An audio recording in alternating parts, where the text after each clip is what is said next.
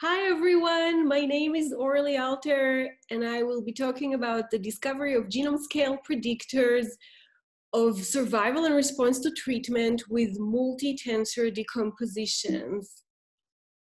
Here are my disclosures, and here is my contact information. Feel free to contact me with any questions.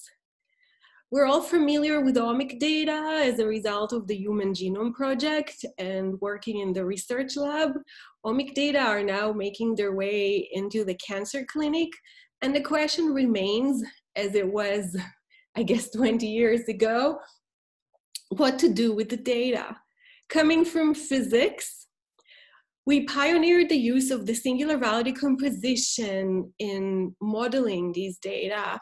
The singular value decomposition underlies the theoretical description of the physical world. For example, the physical activity of this prism that takes white light and separates it into its color components is mathematically described by the SVD. In using the SVD on large-scale molecular biological data, we showed that it is able to find patterns in the data that are interpretable in terms of the known biology and the batch effects that underlie the data.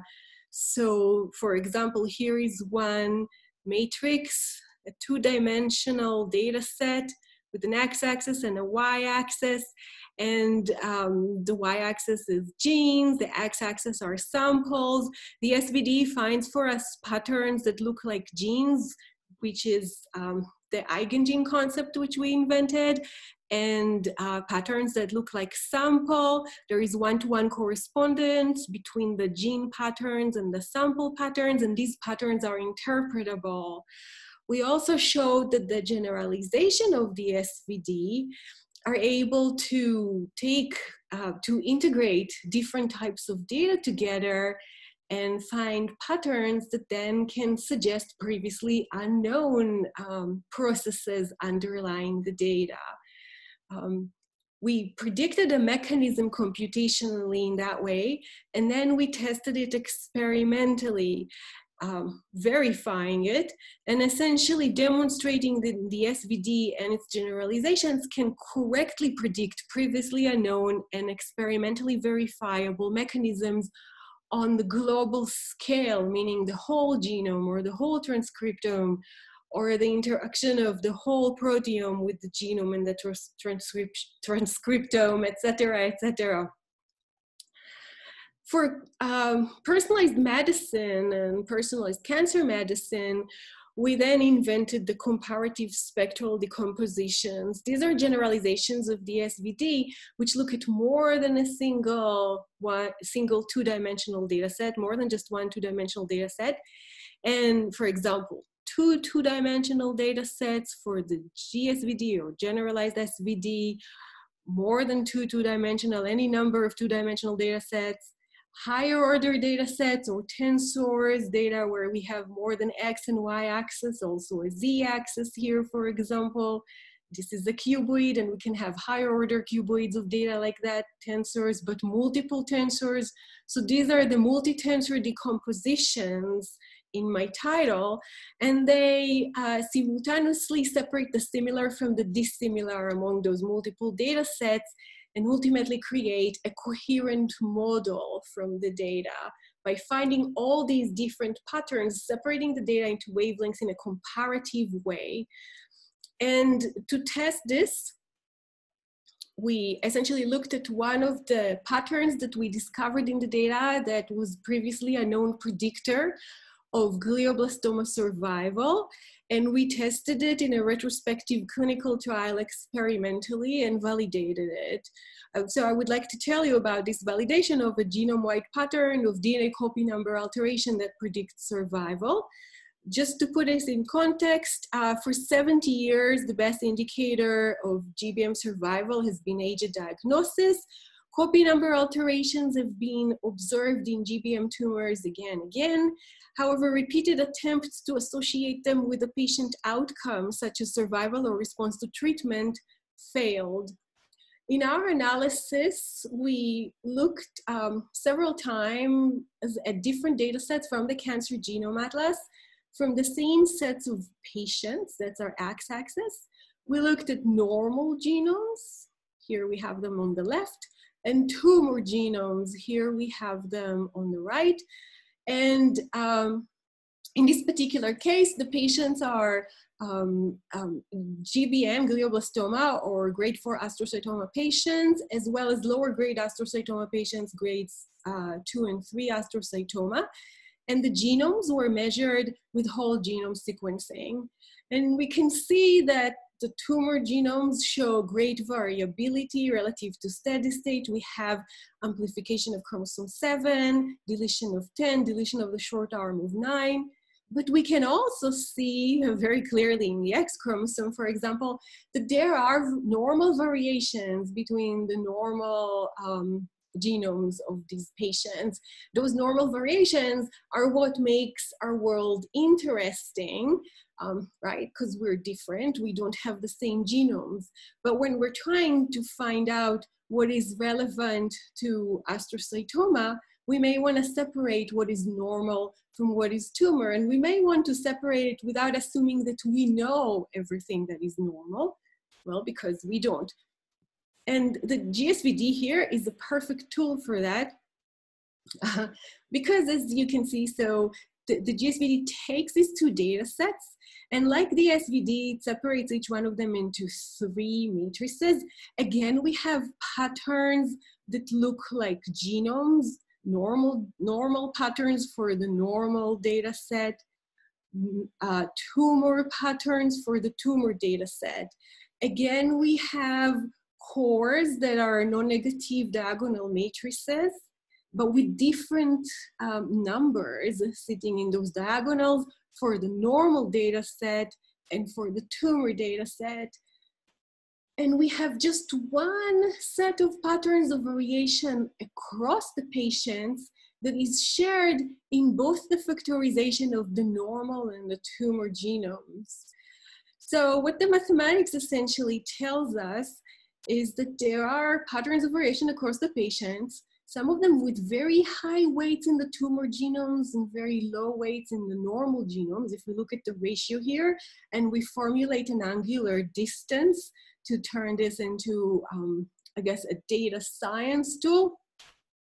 If we look at that assessment of the ratio here of the weights, we can see what is tumor exclusive mathematically. We can also figure out what is common between the tumor and the normal data sets if they have a similar ratio here between the generalized singular values in the diagonals of these matrices.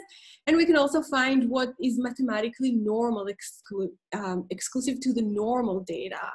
So those are the mathematical, this is the mathematical assessment or the mathematical modeling of those patterns. And it turns out that just like in the case of the SVD, those patterns have biological meaning. So looking at 3 different cases from TCGA, again and again, we found the same tumor exclusive pattern in the data. First, we looked at glioblastoma patients and their genomes were measured by Agilent microarrays. Then we looked at lower grade astrocytoma patients, their genomes were measured by Affymetrix microarrays. And then we looked at the whole genome sequencing data that I just showed you, and those genomes were measured by whole genome sequencing. And not only again, we found to 0th order the same genomic pattern of variation across the whole genome in terms of DNA copy numbers, but this pattern again correlated with a shorter, roughly 1-year median survival time for the patients. And these, obviously the GBM and the lower grade astrocytoma patients are completely mutually exclusive. We also had validation sets that are completely mutually exclusive. The pattern is not only consistent in the sense that it comes up again in the GSVD of these data sets, or it's not just that the GSVD is mathematically universal in terms of that it finds the same pattern as tumor exclusive again in data that are different and have other patterns superimposed on top of it, as we will see soon, but also this maps to biological pathways that make sense. Some of them were previously known, some of them were previously unrecognized in GBM, but make sense. And some of them are actually analogous to artificial elements that were shown to transform normal cells into tumor cells. What are the patterns that we separate from the data? You remember we have some patterns going into different wavelengths. Well, for example, we have batch effects that are due to GC content in the whole genome sequencing data and are exclusive to the tumor or the normal data set. We have batch effects in the Affymetrix microarray data. We have batch effects in the Agilent microarray data. Each time the batch effects are completely different, and each time they're superimposed on those data sets of mutually exclusive patients. And each time we get the same genomic pattern, tumor exclusive, and predicting the survival of the patients.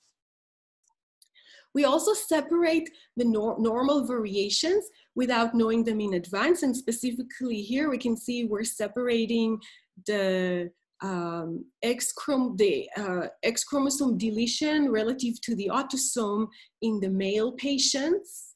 So this normal genotype-phenotype relationship is uncovered by the GSVD as common to the tumor and normal data set, separated into its own wavelength. And we don't have to worry about removing, say, the X chromosome from the data before the analysis or any other part of the genome. We truly analyzed the whole genome. That enabled us to correct some gender labels in TCGA. And it's always good when you can correct the database. Databases, that's the way they are. TCGA obviously still are awesome data.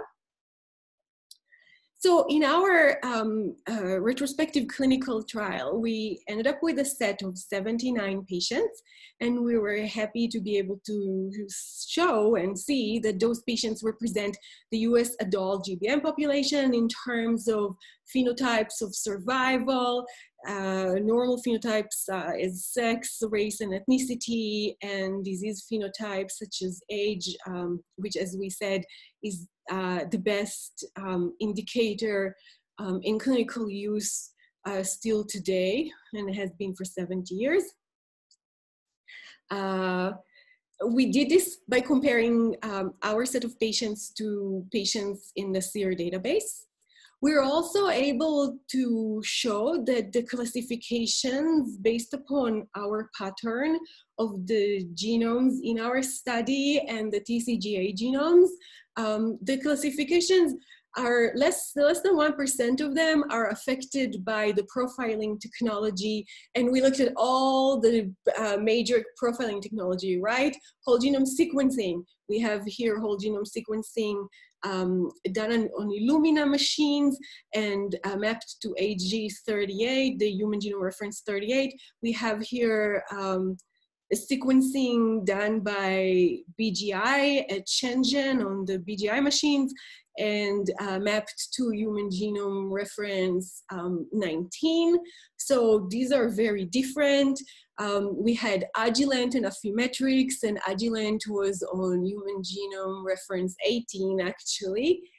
So normally experimental batch effects reduce the precision or the reproducibility of classifications by 30%. So you would expect less than 70% reproducibility. Here we see that we have more than 99% reproducibility in the classification. Obviously, still intratumor heterogeneity affects the classification, and we see the effect being limited to about 11%. What we saw in the trial, which we saw in the TCGA data, is that the predictor is statistically better than and independent of the best other indicator of GBM, which is age at diagnosis. And with a concordance index of 78%, it has a very nice accuracy as well. This is in general, as well as in patients who receive treatment, the standard of care of chemotherapy, mostly temozolomide and radiation after resection, and which suggests that this predictor can also be used to assess the benefit of the treatment to the patient. It is also independent of chemotherapy and radiation and post-surgical metrics such as the Karnofsky score and the percent resection. Here is the table with all of the statistics. You can see it in our paper. We looked at the TCGA data again in order to evaluate and to show that the predictor is better than an independent of the existing pathology laboratory tests for MGMT, IDH1, and TERT. We needed to look at TCGA because there the patients were assessed in a consistent manner. For our data set, we didn't really have this information very consistently and for extremely a small number out of the 79 patients. And I want to note that all these predictors, not only they're single gene predictors, whereas we look at the whole genome, right? But also they have been predictors in other tumors before they progressed to standard of care in glioblastoma. So we hope to be able to improve the plan is to improve the prognostic diagnostics and therapeutics with this genome-wide predictor of survival. And this is the first predictor, I want to say, that encompasses the whole tumor genome. The prognostic classification can help in managing particular situations when the doctors need to decide about intervention or waiting a little bit before intervention. The diagnostic classification can help drugs process to regulatory approval. Obviously, it's the whole genome and not just a targeted drug that could suggest the response of a patient to a drug, even if the drug targets just one gene. For example, even in mice, it's already been known for a while that the effect of EGFR deficiency depends upon the background. Possibly, it's not surprising then that when you're looking at EGFR inhibitor in clinical trial, the effect of the inhibitor is such that maybe it helps some of the patients, but it is impossible to figure out who are these patients based upon, in advance, based upon the tumor's EGFR amplification alone. And we even have therapeutic predictions, not just of targets that sit very nicely in the pathway diagram that comes with the genome-wide pattern, but also specifically druggable targets that we can tell are on their own correlated with survival. So both those aspects make them possibly more promising targets. I want to emphasize that the patient survival is the outcome of their tumor's whole genome, not just parts of the genome. Take, say, chromosome 10 deletion. We see it in the tumor profile that's most correlated with the pattern, but we also see it with the tumor profile that's among the least correlated with the pattern and is actually classified to the low correlation group that has longer median survival. And this is a proof of principle that those comparative spectral decompositions that we developed are suitable for discovering clinically actionable, accurate, and precise genotype-phenotype relationships. To do that, they overcame three challenges: finding patterns across whole genomes of 3 billion nucleotides, finding patterns simultaneously across tumor and normal genomes without simplifying the complex structure of the data, and doing that in small cohorts of patients, which are typical in clinical trials. And I want to mention that there's so very few copy number variation associations with disease relative to SNP association with disease, even though copy number variations are much more prevalent in our genome and are implicated in both normal and tumor development. So these comparative spectral decompositions definitely solve an existing problem. This is just to impress upon you that yes, we need to formulate theorems and prove the theorems, for example, an eigenvalue inequality on the way to developing these comparative spectral decompositions. And here to impress upon you that we have results for more than glioblastoma. We have results for adenocarcinomas, specifically the benefit of platinum, in terms of overall survival past the primary treatment. We hope that this will lead to a theory, but either way, you gotta agree that these comparative spectral decompositions find in the data things that other methods don't. And I wanna thank my collaborators and the support of the NCI's Physical Sciences in Oncology Network, and thank you.